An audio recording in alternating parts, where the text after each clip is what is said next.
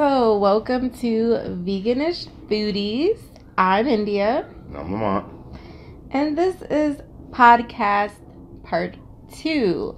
We're talking again about transitioning, taking it one day at a time, setting yourself on a slow pace, and eliminating as well as adding new things to your diet slowly. So, last podcast we finished talking about transitioning off of meat.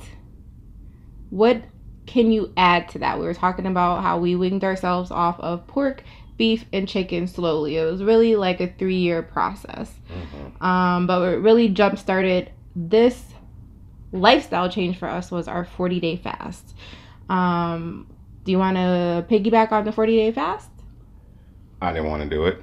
So to really go into that, I pretty much probably have the same mindset as everybody else. I mean, yes, I wanted to have better health. So the transition for me was for a better feeling with my stomach and my body overall. I worked out. I've taken supplements. I'm very active. Most of my jobs required me to be active. But then when I started becoming an entrepreneur, now I'm not as active and I eat out more. We like to travel, eat vegan, and enjoy life. So I really noticed that when we would eat different foods, it started off with travel and just eat. I wasn't eating vegan at that point in time. So like you said at the beginning in 2017, I really was just being aware of what was going on and being supportive, which might be what a lot of other people are doing this for. You know, you're more aware, so you're just trying something different. So you're trying to transition it, or you might be supportive of a partner or a family member who's trying to battle something, and you're just going with it as well. So with that, you should again in the first part I was talking about take it 7 days, 14 days, 30 days. Prior to that, we didn't include before our 40-day. We did like a 30-day no carbs. You know, we did 30-day challenges. Yeah, I forgot about those. We did no fast food. Yeah, no fast no food. No fried food. Holy smokes, I forgot about those. I was just gonna say like we did no dairy and no carbs was the hardest one for me per se. And we no fast food, no dairy. It seems like there was something else that we did. Oh, the main one, this wasn't a 30-day one. This was to try to get off bacon. So even though we said we stopped doing pork a long time, maybe like 2 years prior to 2017, it was very difficult to get off of bacon. So our transition from bacon, again, remember I told you about the turkey burgers, we did turkey bacon, which is not as good as regular bacon. Obviously, it doesn't smell the same at all, but it's a good substitute, especially if you fry it nice and crispy or put it in the oven. That works. You get the same crisp, and that's kind of what you're looking for when you're eating items with bacon on it. And then your taste buds will start to transition the more you eat turkey bacon and not regular bacon. And I mean, obviously when you eat out, you're not going to get that, so don't order bacon, you know, sorry to say, but that'll help.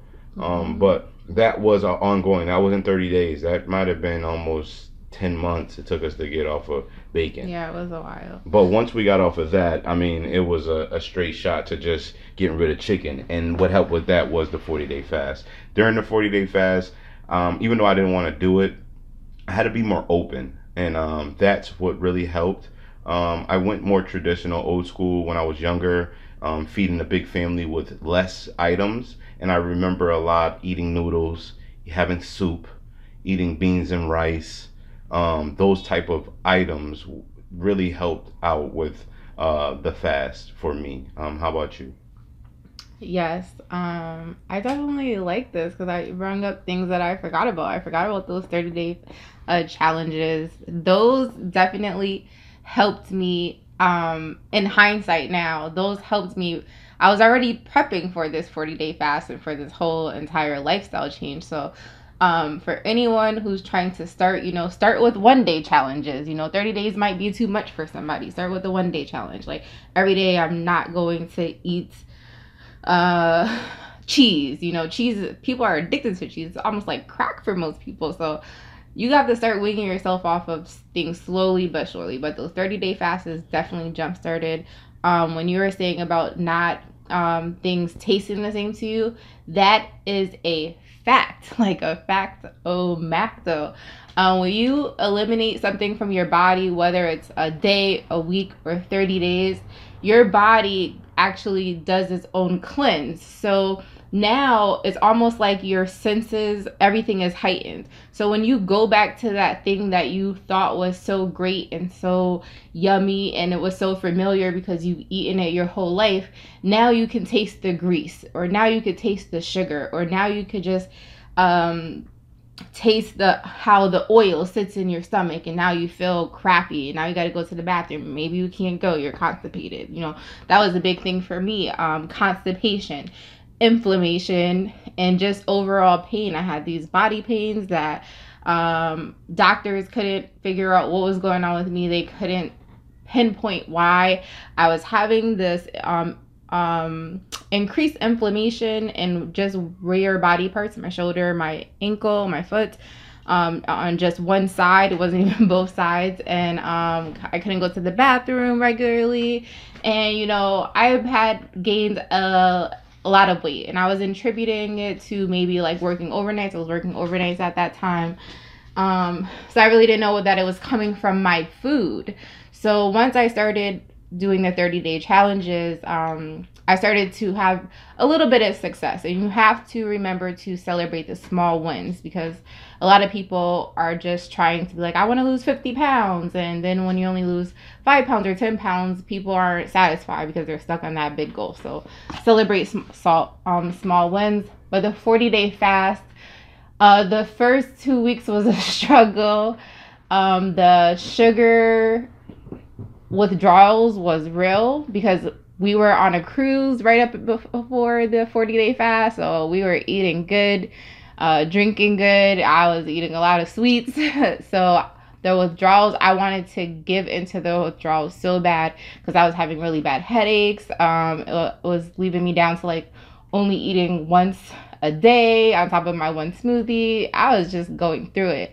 But I want to tell anybody that you have to push through. It's just like when you're working out. Like, it really doesn't count until it starts hurting. And most people give up when it starts hurting. Like, you have to push through, because that's when you start to see the results. Like, you did that extra 5, you did that extra 10. Now you're starting to see your 6-pack come in. It's the same thing with this fast. Now I don't miss the sugar. I actually try to consume less sugar, consume less everything. I've drastically changed my whole entire eating. I don't crave a lot of the things I crave anymore. In fact, a lot of the things I used to love and been eating for 30 years actually gross me out when I look at them or see them or even smell them now. So it's been a total transformation. It's bring along Veganish Foodies.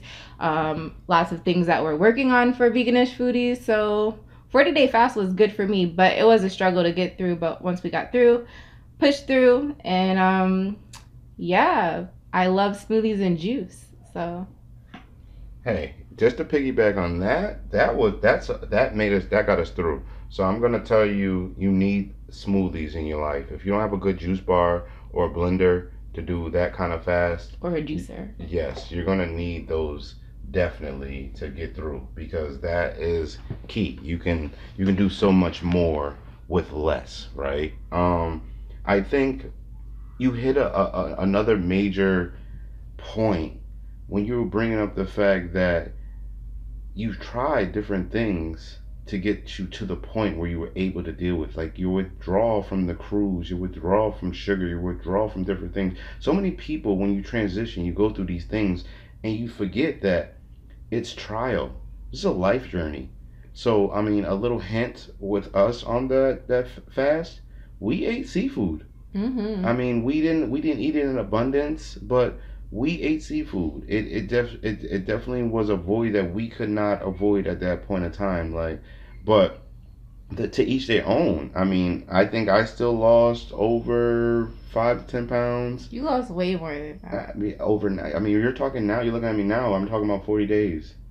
Yes. Well, to be fair, we did not weigh ourselves, and we took pictures before and after, and you could definitely see a drastic change. Yes. And now what happens is you lose body fat over like weight. In So I inches mean, yeah, in also. inches. I That lost a made lot of inches. so that's really what happened. Like I was at work, and a lot of my clothes, even to this day now, my clothes don't fit the same. I can't say that I'm not still like a 38 waist, but I can probably squeeze into a 36 with no problem at this point in time. I mean, it's just not as comfortable. But my point of saying that is the inches will come off when you're transitioning. Try different things when you're transitioning.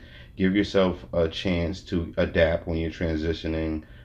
Understand that it's a long process. It's not something short when you're transitioning. It's a lifetime. It's a lifetime transition, right? Because we've been trained, unless you started at 1 or 2 or 4 or very young, then you have to unlearn and relearn. So have a good one, right? We're the Veganish Foodies. This is our second podcast, right? This was about transitioning, and we just hope that this helped you or somebody when in the transition, right? Make sure you check us out on Facebook, Veganish Foodies. We have a business page. We're actually on every social media platform under Veganish Mm-hmm. Foodies, one word put together. All right, so like and subscribe to this channel, and let us know how you thought about our first couple of podcasts. All right, we're gonna be on iTunes soon. All right, have a good one.